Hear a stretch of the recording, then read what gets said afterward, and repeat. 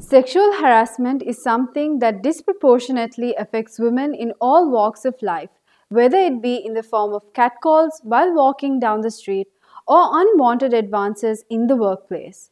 The problem is much bigger than we think it is. Did you know that a 2011 sample survey conducted by the Sri Lankan Medical Association revealed that out of 1,344 female free trade workers, 57% face sexual harassment. A sample survey conducted by the same revealed that out of 321 female industrial workers, 62.3% had experienced some form of unwanted sexual advance. A questionnaire administered by the ILO in 2016 among 500 women, whose majority were unemployed, discovered that 3/5 of women would be willing to work if they were assured that they would not be vulnerable to sexual harassment in the workplace. How are women in Sri Lanka protected from sexual harassment? Sexual harassment in the workplace is defined under the Penal Code to be words or actions used by a person in authority. Like most legal proceedings, the existence of statutory protections doesn't serve their purpose.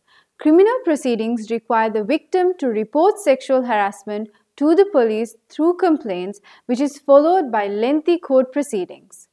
It's safe to assume that a system like this causes cases of harassment to go unreported. The private sector versus the public sector. Workers in the public sector have several avenues of redress when experiencing sexual harassment in the workplace. The courts have attempted to combat sexual harassment in the public sector in limited circumstances. The Ministry of Women and Child Affairs issued and executed an internal circular enabling workers to file complaints when faced with sexual harassment. This mechanism was also relayed to other ministries.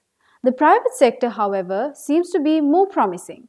To bypass the barriers to justice in criminal law, victims can resort to the Industrial Disputes Act under civil law.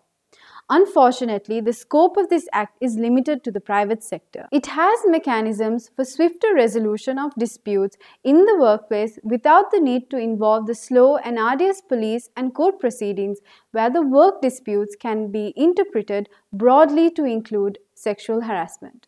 The way forward.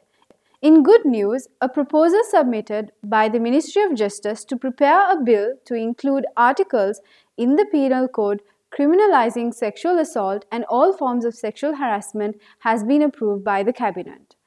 Employers could also set up a policy and transparent mechanisms for reporting sexual harassment in the workplace to be dealt with internally. There also exists a number of statutes which govern employee rights, which could also include laws on sexual harassment in order to increase the accountability of employers where there is a case of sexual harassment in the workplace. Thank you for tuning in for today's explainer. If you would like more content like this, make sure you subscribe to our YouTube channel and follow us on all our social media platforms.